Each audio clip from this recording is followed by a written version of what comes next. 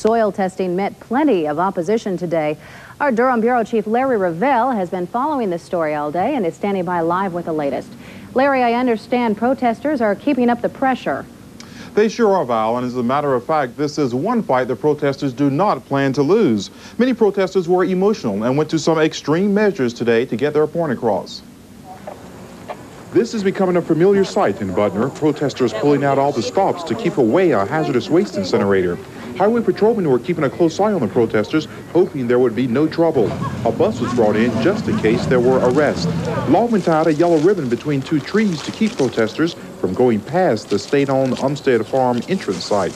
We get arrested if we touch the... No, you can't go beyond where they got it roped off in. Oh, I was going to say... Protesters say they are not just concerned about themselves, but also nearly 2,000 patients at nearby state institutions like Murdoch Center. And I feel like the years that I worked at Murdoch Center, I done everything I could for the care of the people I work for and to protect their rights. And I'm out here today because I still want to protect their rights.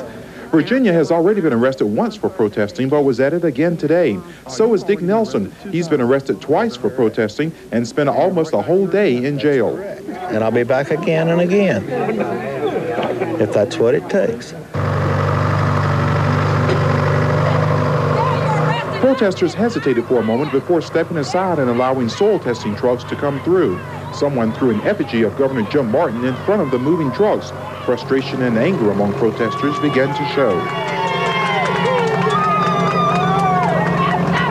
One protester, obviously upset about the testing trucks being allowed to pass through, had some choice words for all the law officers.